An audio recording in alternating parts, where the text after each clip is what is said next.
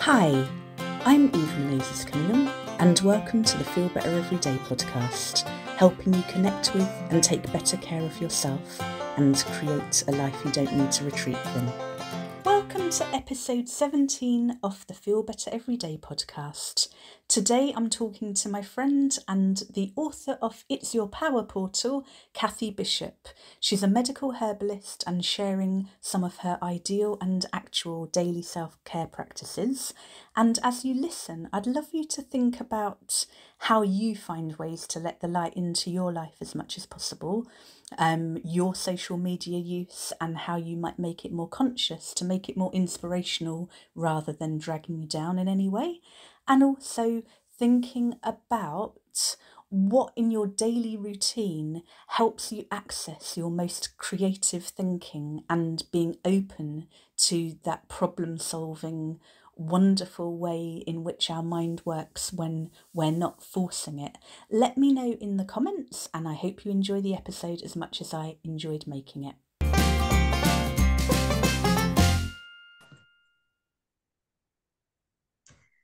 Hi, welcome Kathie Bishop. Thank you so much for joining me for the Feel Better Everyday podcast.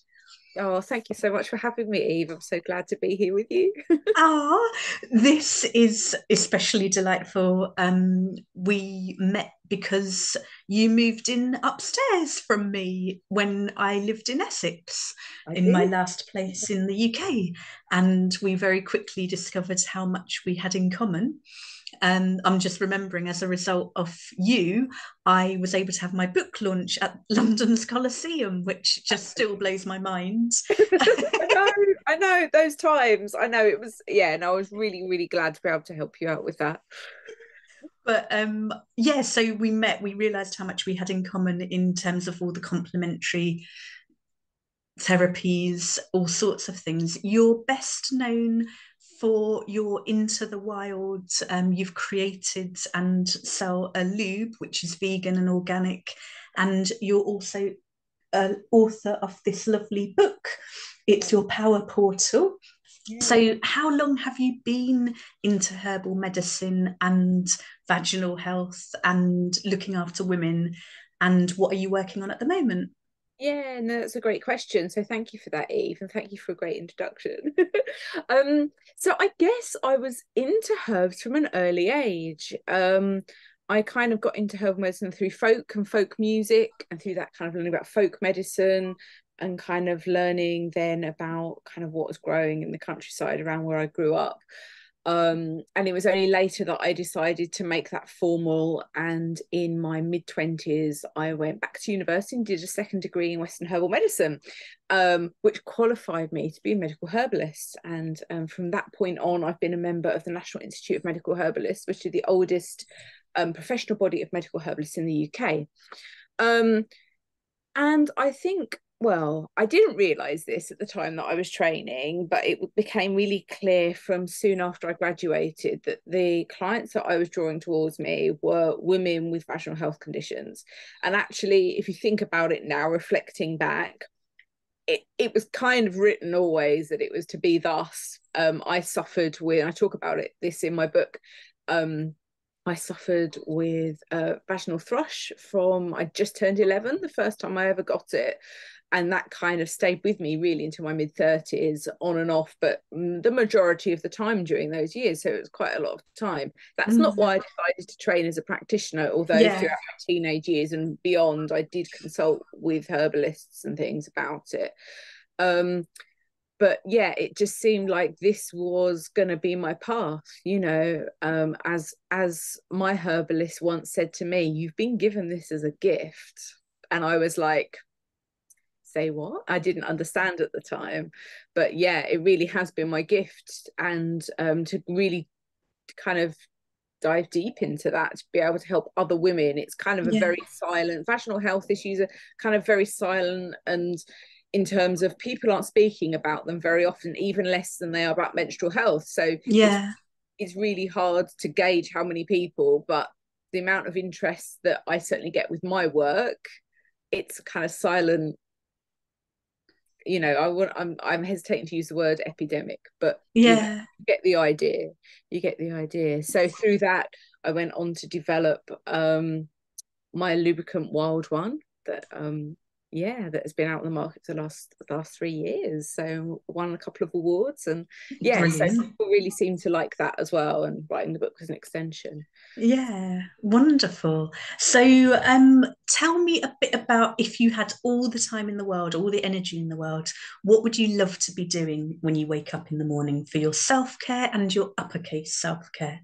Brilliant. Okay, well, first of all, there is in our society this feeling that, it's a very sort of masculine, patriarchal driven idea of like productivity. You're kind of on from the moment you start, and we kind of work really hard, otherwise where is our value in society? And I've, like all of us probably, have kind of fallen victim to that at different points, whereas recently, in the recent years, I'm like leaning very much into the fact that I'm not an early bird. Great if you are, but it's not me. I'm not a night owl either.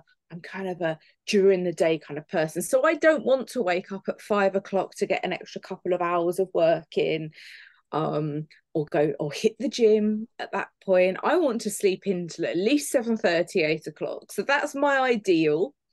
I tend to wake up naturally at 7:30, kind of start the day with a cup of tea and just let the light into my life. So kind of, ideally I'd have a little area that I could sit outside, especially when it was warm enough, and enjoy like my cup of herbal tea in the morning. And maybe also taking some meditation around that time and really think about my intentions for the day, and do a bit of movement as well. So there's some yoga movements that I quite like to do for myself at home at different points, but if I could bring them in daily, and a little bit of other floor exercises as well, that would be my ideal. And then just kind of ground myself into the day and not feel pressured by this internal drive that I've almost, and most of us have been trained to kind of be. Yeah. So that would be my ideal. What about the reality? What about the, like, kind of not necessarily the everyday reality, but those days where you just don't have the time and energy? What do you have to do? What are your self-care essentials? My self-care essential really is having a shower in the morning. So when I first launched, I've been working on Wylde Run Into the Wylde about 6 years before it launched in 2000. But in that launch year, obviously, first year of the pandemic, everything was thrown into flux anyway for people. But really, I would just wake up and go to my desk and work. At some point, someone would hand me a cup of herbal tea. Maybe I'd think about showering at some point in the day, but I'd feel guilty, But really, one of my self-care essentials really is showering, because it's part of my creative process. Mm-hmm. I often talk about getting downloads and things, and I'm not too sure really if that language for myself, but this is where all of my ideas and my ideation comes to me, and where my brain just kind of starts flowing and working, and that creative process. So a shower is part of the creative process. And even if I think I don't have time, I know that I will just feel so much better. So shower always. So in the mornings when I have early meetings and things, I don't book anything before 9. But shower is the thing. Shower and a cup of tea are my things. Brilliant. And what about later in the day? What do you like to do? All things, like, what would be your ideals, and what is the reality, including your winding down for bed routine? Yeah. So my ideal would be, and I'm going to start with the reality first, because then it kind of shows what my ideal would be. My ideal and versus the reality. So the reality is, I sit there scrolling on Instagram, and I found myself sitting scrolling on Instagram till 11 at night. Mm-hmm. From what time? I don't know, from sort of like maybe for like a good 45 minutes. Yeah. Not the way to wind down for bed. This is not good. So my phone is set so that it goes on to like a night sort of setting. So the light goes off, so it's more yellowy, the screen. And there are accounts that I follow on Instagram that I do get a lot of inspiration from. Like, truly, there's obviously a load of like stuff on there as well, kind of the chatter and things. So there are some things in there that do nourish me. And I've been actually recently just very much like, no, so much so that I think I'm going to be taking, this is very brave to say this, I think I'm going to be taking the Facebook app off of my phone permanently and just logging in on it on desktop for work. Mm-hmm. But yeah, cutting that out. And yeah, a lot of it was just screen time, really, using TV to unwind, Yeah. and then winding myself up a little bit again before bed with Instagram. That's Yeah. not sensible, and but somehow we just fall into those traps, I You think. say somehow they have some of the brightest minds in the universe working on making these apps as addictive as possible. Yeah. It's true. I think, I mean, we say whatever works for you, Yeah. and it's fine. Some people will feel like, but realistically, just physiologically, Yeah. have kind of as minimal blue light for our circadian rhythms Yeah. before we go to bed is sensible for every human on the planet. So Mm.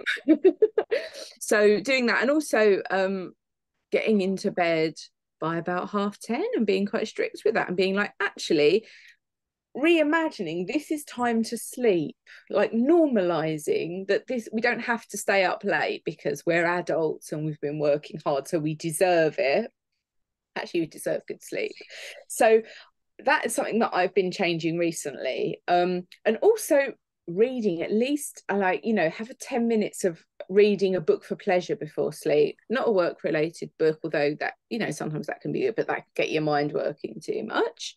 But a Yeah. book for pleasure. So that is my ideal, really. And I've started Okay. to do it. Brilliant. I love what you're saying about the I deserve good sleep. And yeah, it's that figuring out how to make all the things that serve us friendly rather than authoritarian. I have to do whatever. Yeah, I'm really, recently I've lived probably the majority of my adult life by to-do lists, because that's how I organize myself. That's how my brain works. And actually, if self-care needs to feel like another to-do list, at some point it's going to stop serving you. Probably maybe in the beginning it can be useful depending on your situation, I think personally.